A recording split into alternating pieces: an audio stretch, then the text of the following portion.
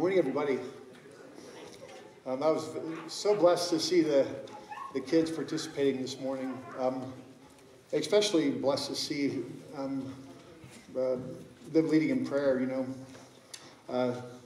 It's interesting that a big key to being able to have a fulfilling prayer life is believing that God loves you. And when I was watching Bryce, I could see, wow, this kid, he knows that God loves him, because love unlocks faith. Because we need it, because we need to believe that God's a rewarder of those who diligently seek Him, and clearly that young man does. And anyways, I praise God for the children's ministry here. Will you open your Bibles up to 2 Timothy chapter 2, and we'll be looking at verses 13 and 26. 2 Timothy chapter 2, and we will be looking at verses 13 to 26. And as you turn there, I will pray. Father, we thank you that we can come to you in prayer. Lord, we thank you, Lord, that you love us, Lord.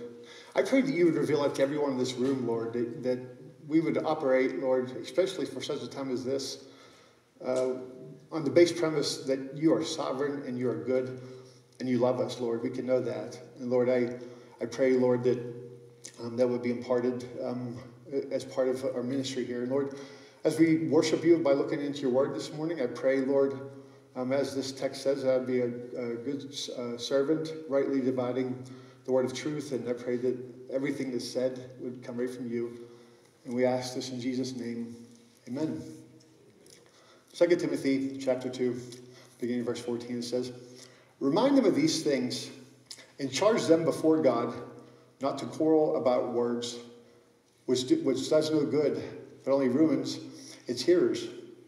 Do your best to present yourself as one approved, a worker who has no need to be ashamed, rightly handling the word of truth.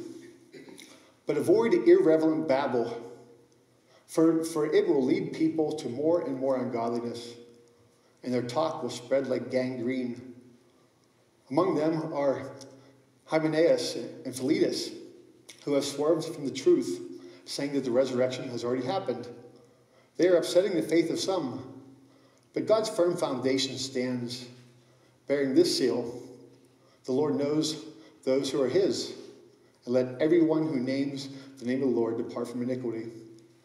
Now in a great house there are not only vessels of gold and silver, but also of wood and clay, some for honorable use and some for dishonorable. Therefore, if anyone cleanses himself from what is dishonorable, he will be a vessel for honorable use, set apart as holy, useful in the master's house, ready for every good work. So flee youthful passions and pursue righteousness, faith, and love, and peace, along with those who call on the Lord from a pure heart. Have nothing to do with foolish, ignorant controversies. You know that they only breed quarrels.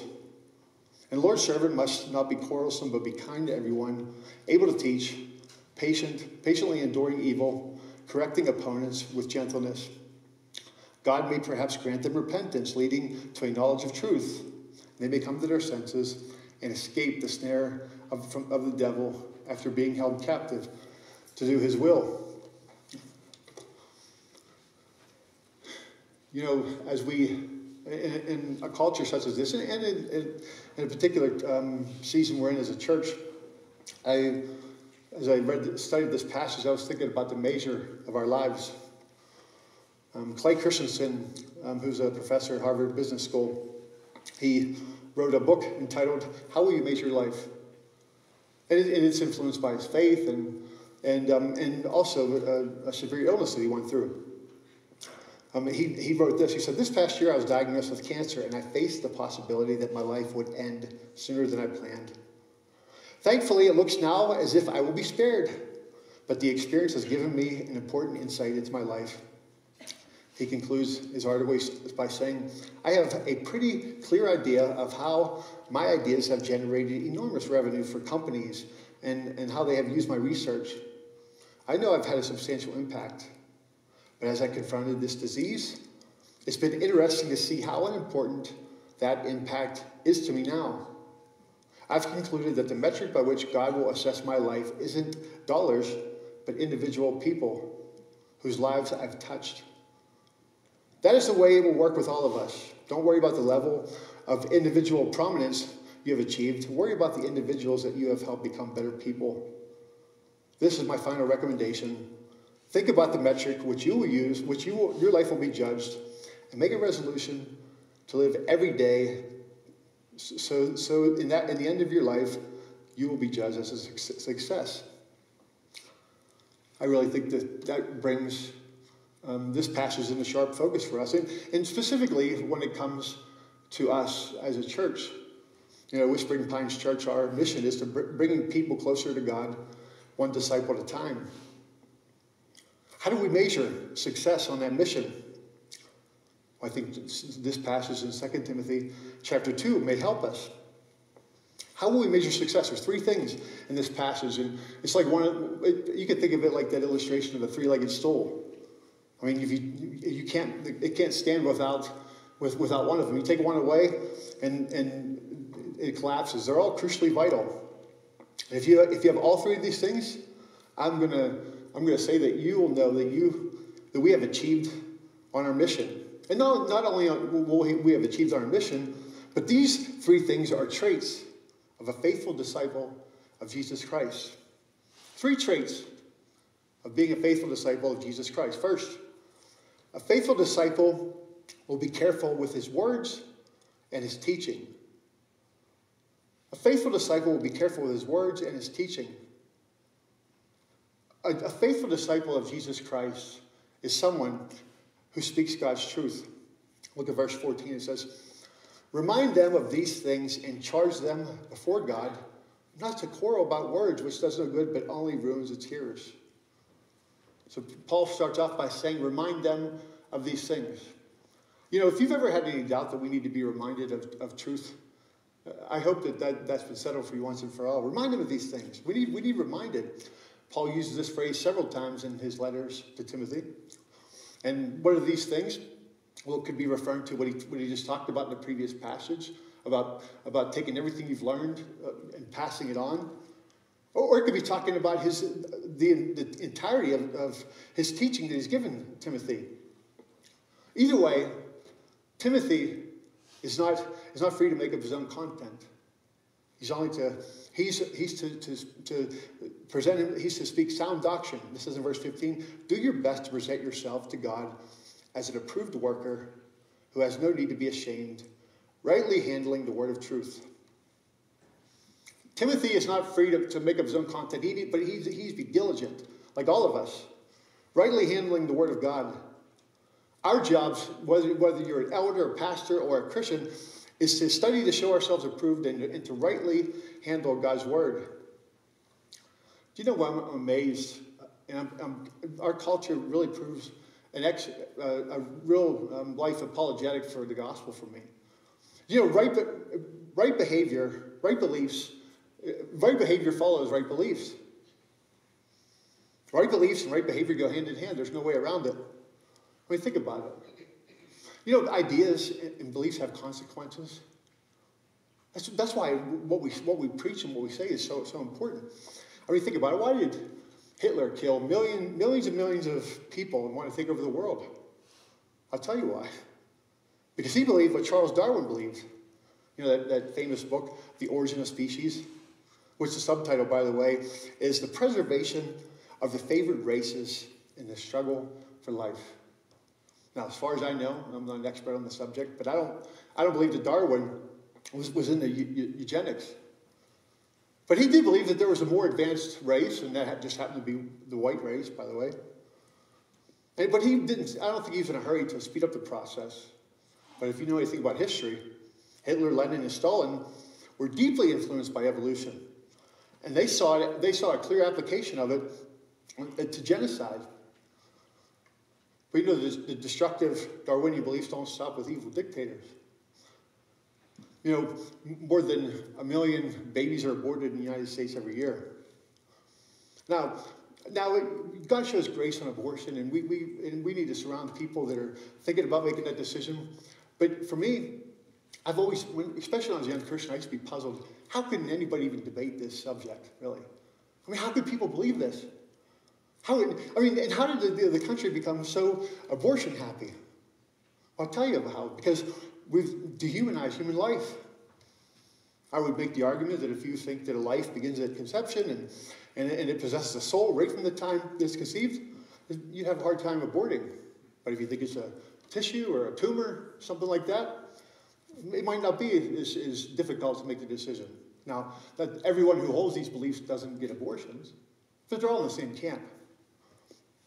Wrong behavior brings about wrong beliefs.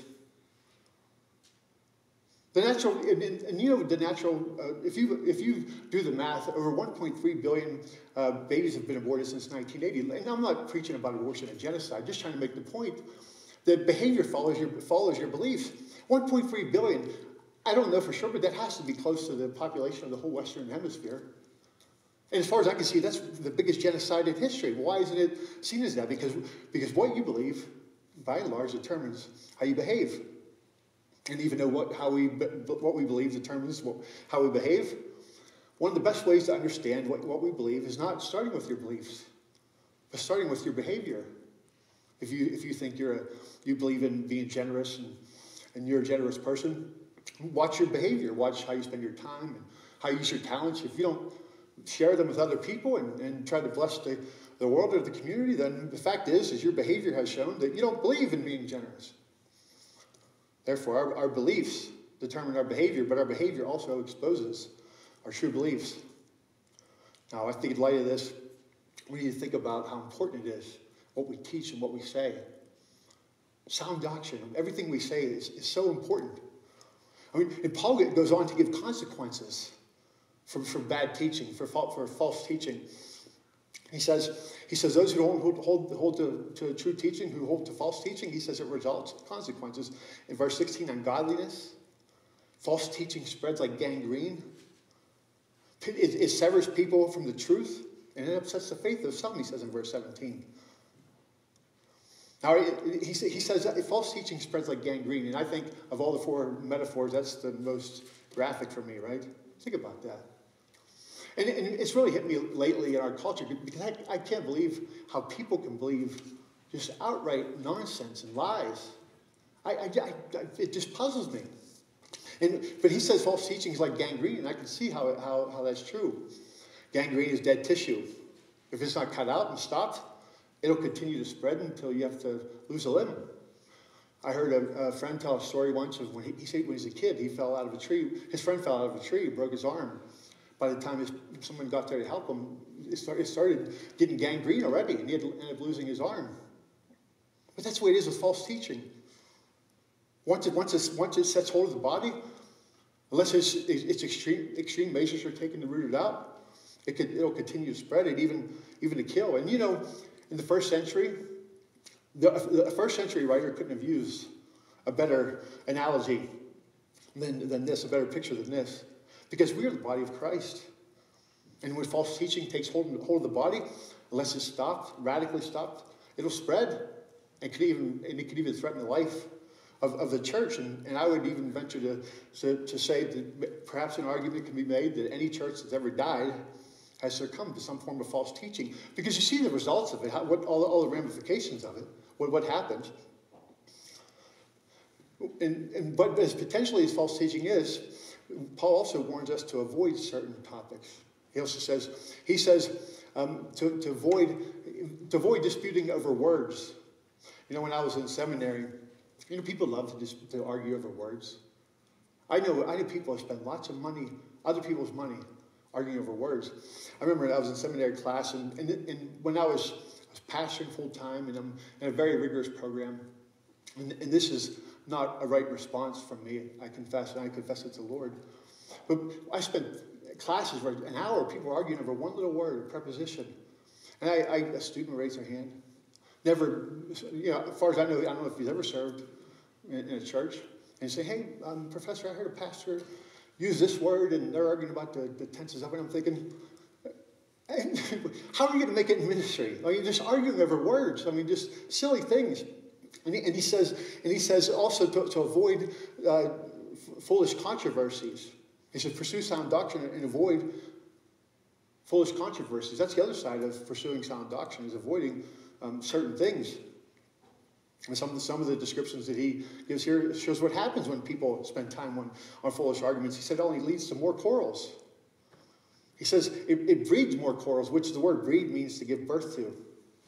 The statement is similar to what Paul has already said in 1 Timothy chapter 6 about, he described a certain kind of person who is like this. He said, he is puffed up, one who loves quarrels and likes to argue. He's puffed up with conceit, understands nothing, and he is an unhealthy craving for controversy and for quarrels about words. And it does nothing but produces envy, dissension, slander, and evil suspicions.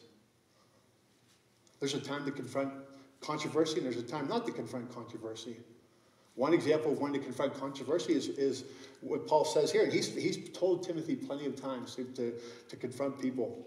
But confront the right things. Don't argue over words and don't argue over silly things. But here he's saying that these two gentlemen have been telling people that the resurrection already happened. And if you want to do some deep thinking, which doesn't take, you don't have to get very deep. If you think the resurrection's already happened, then it pretty much undercuts all of Christianity. That's a controversy that we should take on. But the challenge is to know which ones to confront and which ones to avoid. You know, so many churches have so many stupid arguments is what the word is, exact word that some of these translations use. There's actually a website for stupid arguments in the church. And just a couple of them. One is there's a 45-minute argument over what type of filing cabinet to purchase. A black or brown, two drawers or three drawers. Arguments in business meetings over whether to purchase a weed whacker. And it took 2 hours to resolve that one. Some people don't like the term potluck, and an argument ensued. Some people left the church because coffee was changed. I mean, these are silly arguments, and they can definitely be more sophisticated than that. But we should avoid arguing about stupid things that does no profit to anybody. A faithful disciple of Jesus Christ is careful with his words and his teaching. That's the first leg of the stool, and it's an important one. Other things are important, but this one is crucial. Don't spread gangrene throughout the body of Christ. Study to show yourself approved. Give everything you have to God's word and knowing truth. When you see something in our culture, know how the gospel applies to it, and let it prove the worth of the gospel. And that's how you measure a faithful disciple, by their words and their teaching. That's one way. Work hard as a teacher. Second, a faithful disciple will be set apart for Jesus Christ. A faithful disciple will be set apart for Jesus Christ. That's a word for holiness. Some people think holiness is a scary word, right? But it's not. It's a place. That's where God is. And God's looking for pure and holy vessels to carry a pure and holy gospel. Paul writes in verse 22, so flee youthful passions and pursue righteousness, faith, love, and peace, along with those who call on the Lord from a pure heart. It's not just our teaching that matters. It's our lives that matter. Paul thinks about two categories. The valuable, he uses a household illustration. The valuable stuff made of gold and silver that you use for special occasions. And the less honorable stuff made out of cheaper material. And he wants Timothy, he's encouraging Timothy to stay in the first category, to be an instrument, to be a vessel that's used for noble purposes. Do you know this is talking about discipleship and sanctification. It's the direction. It's the direction we're going in. It's not that this isn't a legalistic thing. It's just we're progressively be made more and more into likeness of Jesus Christ. And it shows that we're not comfortable with living in sin. If you're comfortable with sin, then you should really check yourself before the Lord. I mean, don't you want to be a vessel used for noble purposes? You know, last week, was it last week, I guess, or 2 weeks ago, Tom Brady won the NFC Championship game with his team, the Tampa Bay Buccaneers, and he's on his way to his 10th Super Bowl. I mean, how many Super Bowls have we had? It has to be a significant fraction of them, right? 10. And you know, as I think about that, I'm a Steeler fan, and the Pittsburgh Steelers drafted a quarterback by the name of Ben Roethlisberger in 2005. And I say this through the lens of someone who's very talented, Because talented people can get really lazy because of their gift, you know. But in his first couple of years, he wrecked on a motorcycle, one of the fastest motorcycles in the world, driving through Pittsburgh without a helmet, smashed his face on the concrete. He had lots of other things made it news. But then you look at a guy like Tom Brady, clearly he's doing something that other quarterbacks aren't doing. You could tell those other quarterbacks, and they say, why should I have to do that? Why should I not eat this or not eat that? Or what? You give him a whole life for this. You don't have to. I mean, Tom would have probably made it to a couple Super Bowls, you know. But he wants to be a vessel used for good purposes on his team. And don't you want to be like that for the Lord? We have to ask ourselves what we're comfortable with. Don't you want more of God? Holiness is a place. That's where God is. So there's more we can enjoy. God doesn't change. But sometimes we're put ourselves in positions where we can't hear him. And I like to be able to enjoy God, especially during a time like this. How do we maintain ourselves? It says, as a vessel used for honorable use, set apart in the Master's house for every good purpose. One, we watch our lives. He says we need to flee and pursue. We need to drop one thing and pursue something else. We need to flee youthful passions and pursue righteousness, faith, love, and peace. You know, when we hear flee youthful passions, we might think, well, that's not for me, right? Because we associate it with sexual desire, but that's not what Paul's referring to here.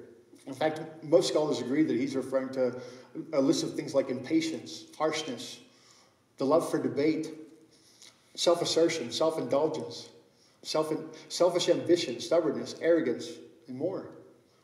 John Stott writes, he says, but we are to recognize sin as something that's dangerous to the soul.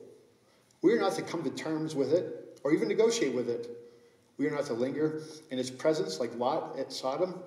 On the contrary, we are to get as far away from it as we possibly can, as quickly as we can. I mean, how many of you husbands have the fight or flight with your wife, right? You just flight, you just want to, hey, I don't want to just drop it. This is the time where you need to choose flight. You need to flee, run away. Just like Joseph with Potiphar's wife, he left his coat there. But on the other hand, pursue holiness. Pursue holiness. Replace a bad habit with a good one.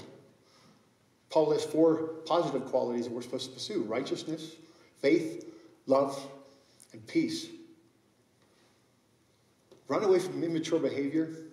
Run toward holiness.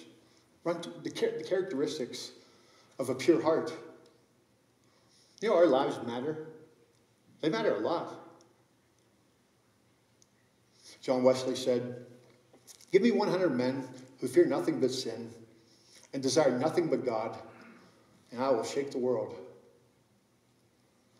How do we measure achieving on mission here at Whispering Pines? How do we measure faithful disciples? We measure it by their teaching that proves itself in its lifestyle. And faithful disciples are those who are learning, in the process of learning to run away from their sins and run toward purity of heart. And none of us have arrived. This is an ongoing pursuit. And remember, the number one sign that gospel ministry is taking effect in your life is an awakening of your need for it. So if you feel convicted about that, it's good news for you. That means the gospel is working in your life. Salvation is free, but you have to fight for your character. And character always overshadows talent. And there's one more measure of a faithful disciple. That's number 3. A faithful disciple will be a servant of Jesus Christ. A faithful disciple will be a servant of Jesus Christ. He'll be someone who prays earnestly for those who are lost or are in the devil's grip. And then Paul concludes in verses 24 to 26. He says, the Lord's servant must not be quarrelsome, but kind to everyone, able to teach, patiently enduring evil, correcting his opponents with gentleness, that God may perhaps grant them repentance, leading to a knowledge of the truth. And they may come to their senses and escape from the snare of the devil after being captured by him to do his will. You know, this is, when I read that, when Paul talks about kindness and gentleness, I can't help but to think about Stephen. I often wonder how much Paul's memories of Stephen influenced his life and ministry. And I wonder, and I can't help but to wonder if Paul had him in mind here. Remember, Paul held the coats for the people who stoned Stephen, and in a major way, he was part of the people who killed him. And I can't help but think he couldn't get the image of Stephen's gentle manner out of his mind. I think it was just engraved and burned onto his soul. You remember the passage in Acts 7, verse 59, it says, "And as they were stoning Stephen, he called out, 'Lord Jesus, receive my spirit.' And falling to his knees, he cried out with a loud voice, 'Lord, do not hold this sin against them.' And when he had said this, he fell asleep." Even Stephen's death was gentle. He didn't die in some terrible agony. It says he fell asleep. Now, I can't prove that's what Paul was thinking. The Bible doesn't tell us. But I suspect that Stephen's example is something that Paul never forgot. When he's marching, he traveled over 14,000 miles on foot in all his mission trips. I can't help but to think that image of Stephen and God's grace on him was on his mind, branded on him in terms of his suffering and his gentleness. People who oppose the truth of God should not be scolded into submission. They need to be gently instructed. I mean, there's two parts to this according to these verses, our part and the Lord's part. On our part, it says the Lord's servant must not be quarrelsome, must be kind to everyone, able to teach, patiently enduring evil, correcting his opponents with gentleness. You know, it's not just what you say, but it's how you say it. Remember, Paul took the attitude of his orthodoxy as important as the orthodoxy itself. He said, be gentle, kind, patient. Never be quarrelsome. You know, I have never in my lifetime seen anyone who was convinced that they needed to follow Jesus Christ because they were argued into submission. Have any of you? That doesn't do anything. I think we sometimes beat people over the head, and God loves you. No, confess that God loves you, and you're beating them over the head with the Ten Commandments or whatever. You're talking to people who are totally unregenerated. People who have no idea that God loves them. We need to be agents of God's love.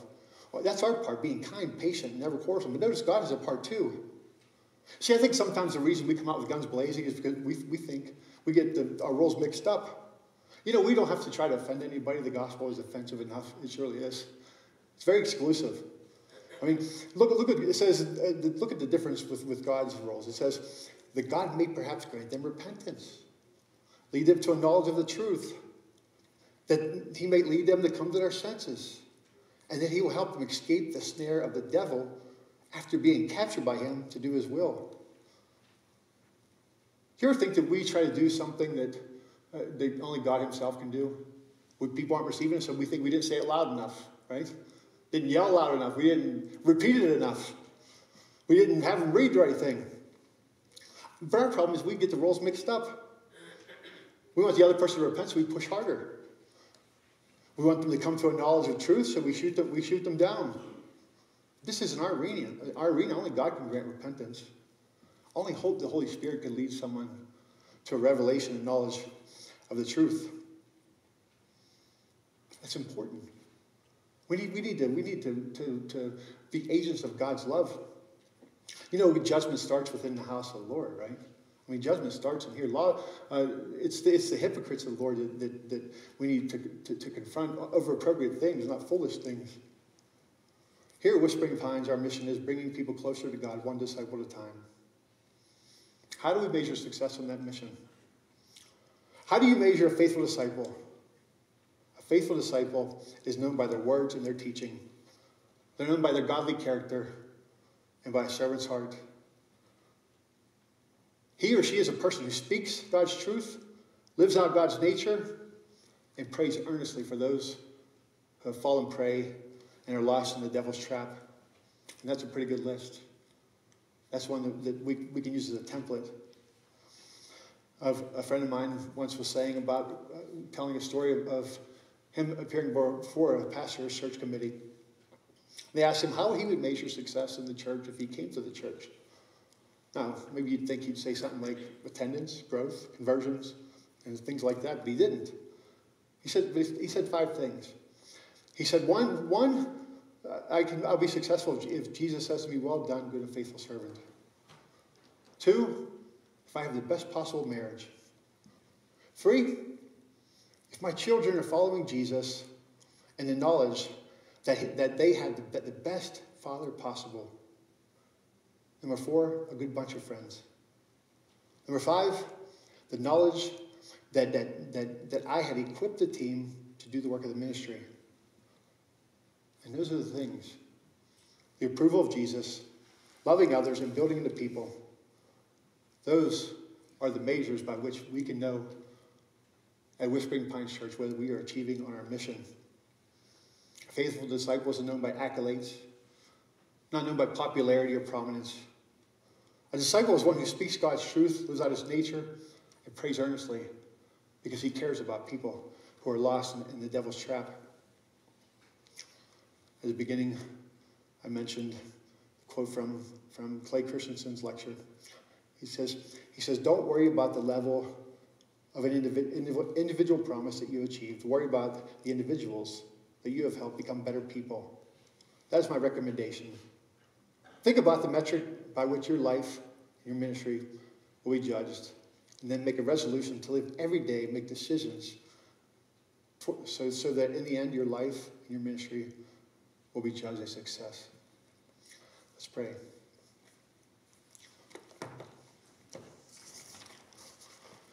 Father, I pray, Lord, that every person here, Lord, gets that being comes before behavior. Lord, I pray that we would get that in the deepest parts of our soul, Lord, and your word's written that way. You go through great lengths through your Holy Spirit, telling us who we are in Jesus Christ and how much you love us before you tell us to do anything. And I pray, Lord, that we'd get that, Lord. And for those who don't know you, that, Lord, the first step for them is believing in the one whom you've sent, Lord. That's the work of God, Lord, is believing in the one whom you sent, Jesus Christ, Lord. And Lord, and then being baptized by your Spirit, Lord, and being one with Christ, Lord, and Christ in us and us in him, Lord. And Lord, I pray we live our lives, Lord, and behave out of the implications of everything that you say about us, Lord, that our lives are in Christ, Lord, and how much you love us and care for us, Lord. And I pray that just like little Bryce, Lord, that we would approach you, Lord, and joyfully, because we just know that we know that you're good and you really love us, Lord. And Lord, I pray, Lord, that we would want to be vessels that are used for good, noble purposes, Lord, not ones that are thrown out with sewage, Lord. And Lord, I pray, Lord, that you would, Lord, help us, Lord, to be your witnesses, Lord, and be good servants, Lord, and we would care about the lost, Lord, and we would do whatever we can, Lord, short of sinning, to see people won to you, Lord, and we love people, Lord, and impart your love. In Jesus' name, amen.